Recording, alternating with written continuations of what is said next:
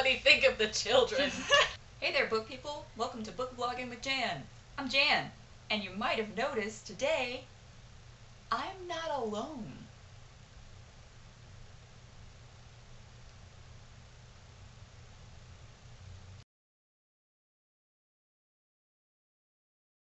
I'm happy to have with me today Helen.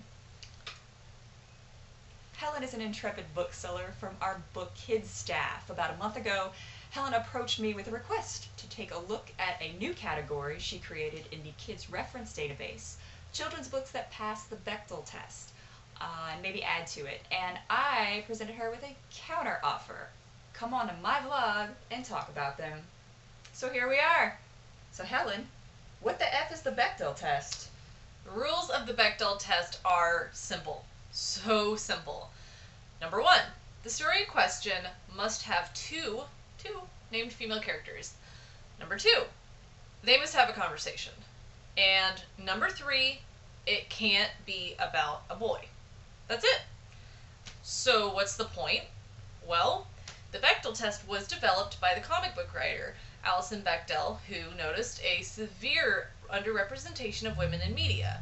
Now, of course, there are nuances to the Bechdel Test. We don't expect girls to never have conversations about boys. It just can't be the only thing that they talk about. The test doesn't measure romantic interest at all. It ensures that the reasons a girl is included in the story are for reasons other than the benefit of the male characters. So why test children's and teens' books for representation? Well, the Bechdel Test is a great exercise that we can all use to be aware of the people around us. It teaches us to think more critically. Being aware of how people are represented in children's books can lead to children being more aware of how people are treated around them. Critical thinkers develop more empathy at higher rates than non-critical thinkers. So we asked a few of our kids staff to pick the books that they think pass the Bechdel Test and then some. So here they are, Book People's Book Kids staff picks for books that pass the Bechdel Test. We asked longtime kids bookseller Marissa whether A Bargain for Frances by Russell Hoban passes the Bechdel Test, and she replied, "Oh yeah, Frances and Thelma are in frenemy territory, and every time Thelma comes up with a new mischief, Frances always gets the worst end of it. But when Thelma tricks Frances one time too many, Frances decides she's going to teach Thelma a lesson." Marilyn's favorite parts of these books are all of the little songs that Frances comes up with, and she particularly loves the jump rope song at the end of this one, where Frances sings, "Careful once, careful twice, being careful isn't nice, being friends is better." This book passes the Bechdel Test because the girls learn to set their boundaries on their own terms, and they learn to be better friends. And they're also very inclusive of Frances's little sister Gloria. Just like with picture books and early readers, we know that boy-girl relationships are not a priority for first chapter books and middle grade books. And again, they're not a priority for the test either. But at this age, girl stories do tend to get lost under the pile of boys' adventure stories, but they're in there. In the small town of Bramley, in Jenny Hahn's Clara Lee and the Apple Pie Dream, elementary school-aged girls get the chance to be dubbed Little Miss Apple Pie for the Apple Blossom Festival, and ride on the parade float if they can give the best speech about what makes their town unique. Clara Lee has some fears and some insecurities holding her back. She has anxiety about public speaking. She has regrets about hurtful actions taken against her friends and her little sister. And she's wondering whether being Korean American means that she's truly American enough for apple pie. First chapter books often focus more on humor and adventure plots, rather than character development, as a hook for budding young readers. But Jenny Hahn has crafted a memorable and completely relatable character in Clara Lee. She wants to stand out, but she wants to do so in her own way.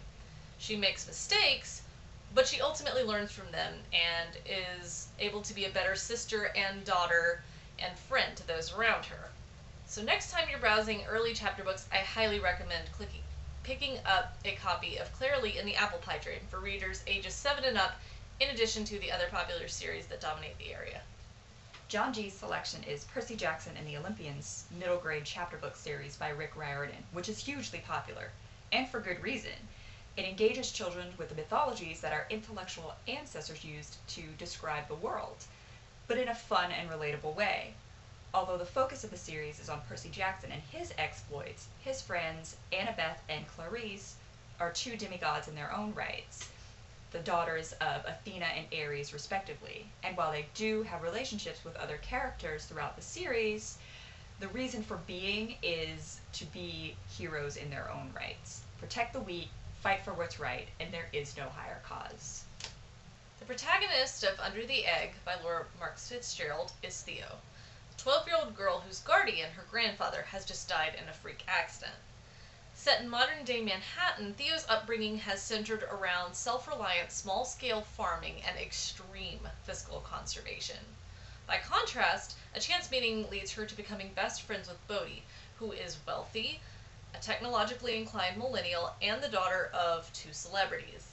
After discovering a potentially valuable portrait under her family's painting of an egg, Theo sees this enigma as her one chance to help her mother, in addition to preserving her family's home and the only way of life that she has ever known. The strong bonds of friendship, as each girl plays to her very different strengths in solving the mystery of the egg, lead this book to a surprising and very satisfying conclusion. Oh my gosh, how much can I gush about my middle grade pick, Esperanza Rising? Based on the real-life adversities of author Pam Munoz Ryan's grandmother, Esperanza, a 12-year-old daughter of a wealthy rancher in Mexico, is forced to flee north to the United States with her mother and their servants. But on the company farm, the metaphorical river between the two classes dries up. Esperanza faces physical, financial, and emotional hardships of a migratory farmer on a company farm, and she feels that she's losing her connection with the land. The things that keep her tied to herself and to the land are the generations of wisdom from the women around her. So if girl stories tend to get lost in the shuffle of boy stories and middle grade books, you can't throw a wet noodle without hitting a girl story in teen fiction.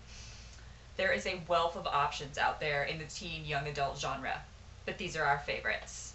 Teen section expert and teen press corps leader Tanisha could not tell us fast enough about how much she adores the titular heroines of Marissa Meyer's Lunar Chronicles.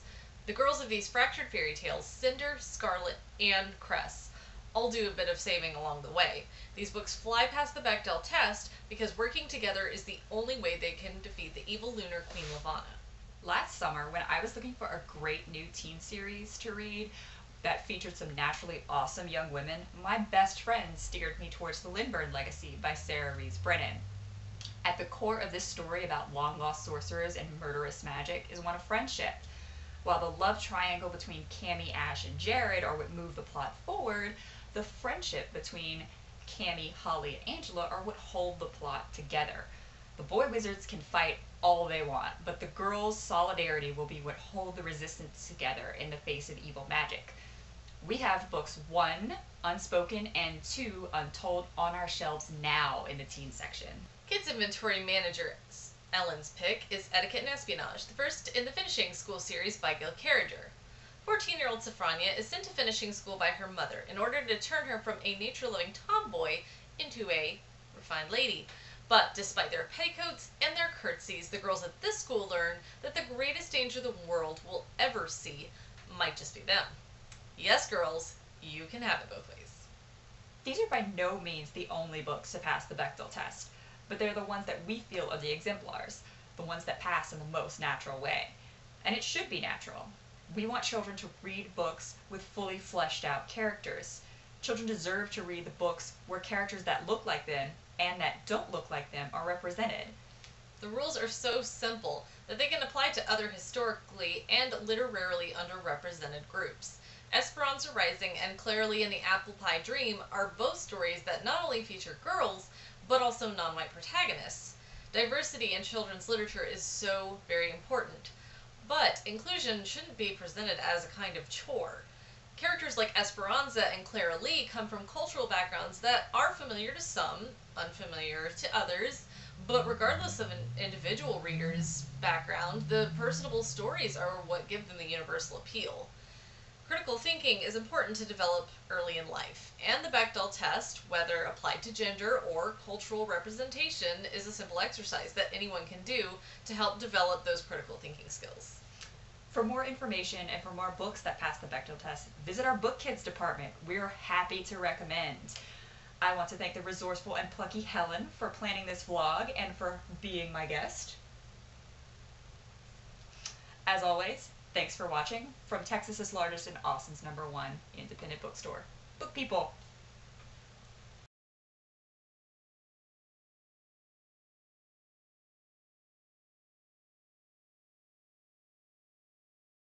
And if you want a concrete example, This video just passed the Bechdel test.